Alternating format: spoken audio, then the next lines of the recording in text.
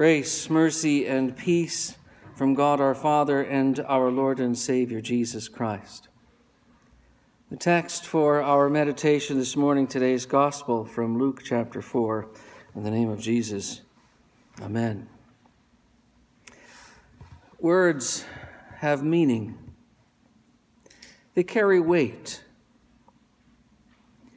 Recently, our nation's president gave a speech about immigration, which was followed by a harsh response from the other side. This rhetoric isn't going away. The talking heads will keep right on talking, and we'll continue to listen. We'll listen very carefully to the things they say. They'll use a lot of the same words, by the way, but they won't necessarily mean the same things by them. Buzzwords, we call them. But what do they mean?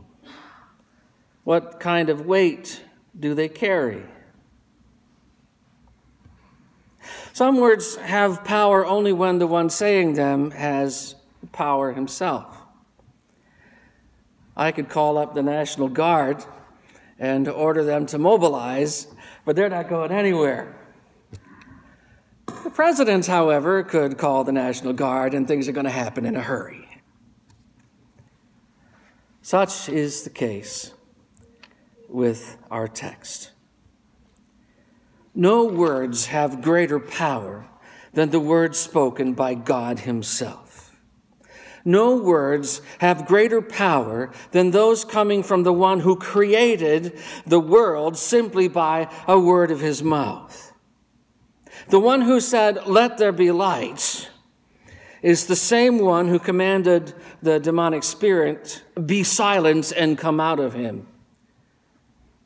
And He's the same one who says to you, "Your sins are forgiven."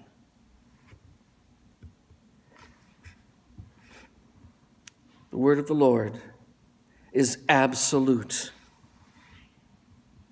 Light came out of darkness. The demonic spirit departed, and we are forgiven. And we joined the crowds in our text who were all amazed and said to one another, "What is this word?" For with authority, He said, He commands the unclean spirits, and they come out. Jesus came with authority and power, not as the scribes, but as the one who wrote and would later fulfill what scribes could only study. The one who with a word commanded the waves to be still, and commands us to be still and know that He is God. By a single word, the Lord rebuked the demon in the man in the temple. By a single word, the Lord rebuked the fever that infected Peter's mother-in-law. By a single word, the Lord rebukes the sin that infects us. Our sins need the Lord's rebuke to make them depart from us. We need the Lord's rebuke too, for we are by nature sinful and unclean. Our Heavenly Father looks at us in the light of His law and with a single word condemns us. He declares us guilty. By a single word, He pronounces us worthy of eternal death and damnation. When Peter rebuked the Lord for predicting the crucifixion, the Lord rebuked Peter with a single word. "Get behind me, Satan," which is the word He has for all of those who are not mindful of the things of God, but of the things of men.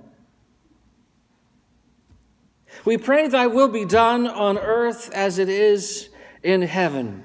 And Luther explains that the good and gracious will of God is done even without our prayer, and that God's will is done when he breaks and hinders every evil plan and purpose of the devil, the world, and our sinful nature, which do not want us to hallow God's name or let his kingdom come. Our sinful nature does not want to let God's kingdom come. Our sinful nature does not want God's will to be done. It doesn't even want to listen to the word and will of God. Our sinful nature wants to listen only to itself and to make itself our God.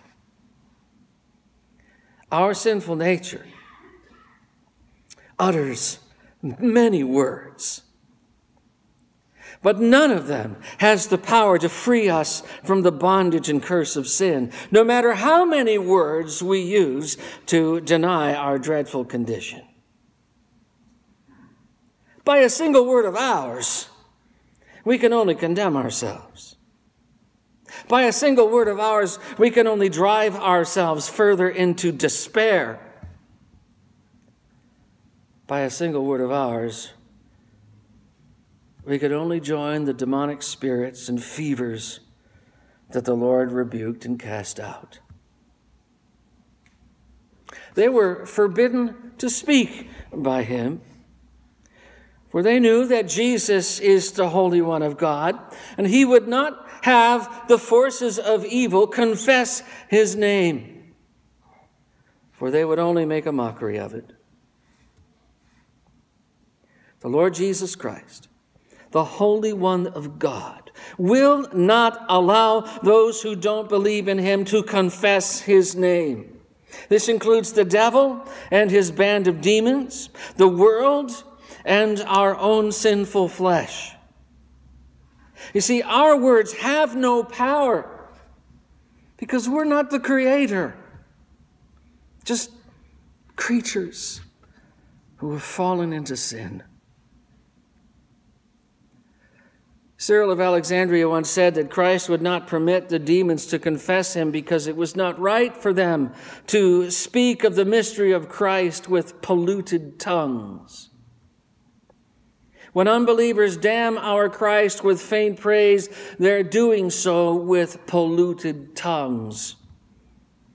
When we praise him with insincere hearts, we do so with polluted tongues. But by a single word, the Lord can declare the unclean to be clean. The prophet Isaiah saw the face of God in a vision and believed that he was going to die. He wrote, "Woe is me! For I am undone, because I am a man of unclean lips, and I dwell in the midst of a people of unclean lips. For my eyes have seen the King, a Lord of hosts." An angel of the Lord touched Isaiah's lips with a burning coal from the altar and said to him, "Behold, this has touched your lips. Your iniquity is taken away, and your sin is purged." In our Old Testament today, the young Jeremiah, called by the Lord, claimed not to know how to speak, for he was but a youth. The Lord, by his word, set Jeremiah apart as a called and ordained prophet. "Before I formed you in the womb," he says, "I knew you. Before you were born, I sanctified you. I ordained you a prophet to the nations. Behold, I have put my words in your mouth."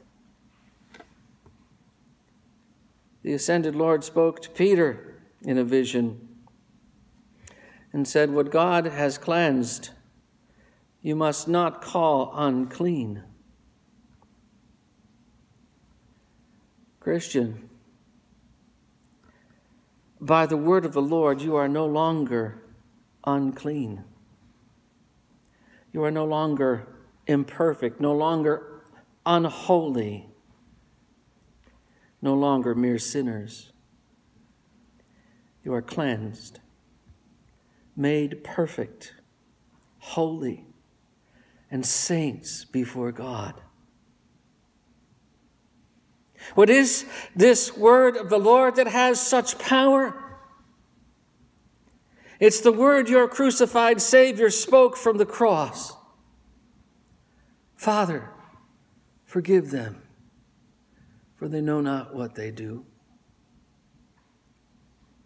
And again, it is finished. By this word, Jesus Christ announced that he had won forgiveness and healing for the entire world. Christ, the Lamb of God, has taken away the sin of the world and has had mercy on us and grants us his peace. These words from the Lord's lips and his act of salvation are the central message of the gospel.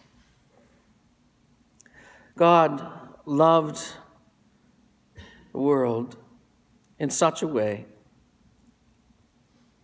that he sent his only begotten Son, so that we who believe in him will not perish, but will have everlasting life.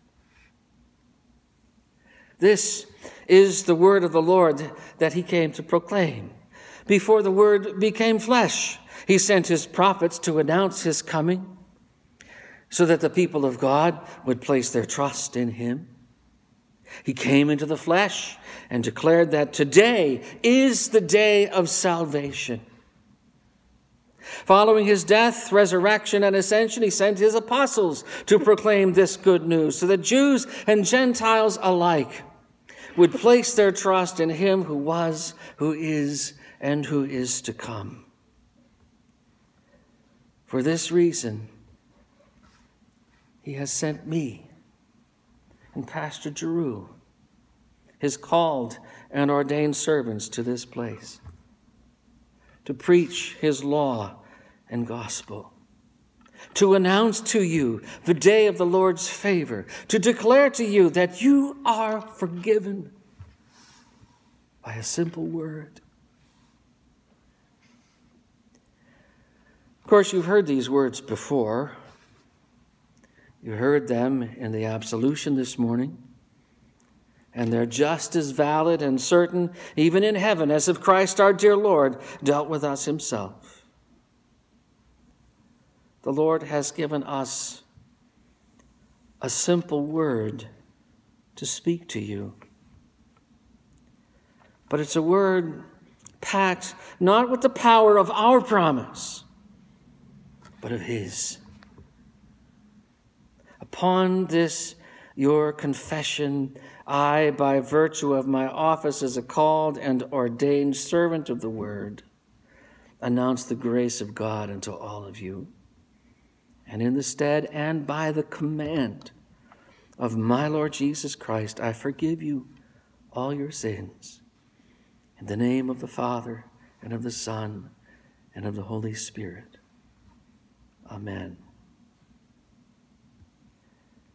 Soon, you will hear his word of comfort again as he invites you to his table. Take and eat. This is my body, given for you. Take and drink. This is my blood, shed for you for the forgiveness of sins. Faith clings to these words and craves what they offer. They bring you healing for the sins that plague and terrorize you. You need not fear. Though Satan may assail you, he's been defeated.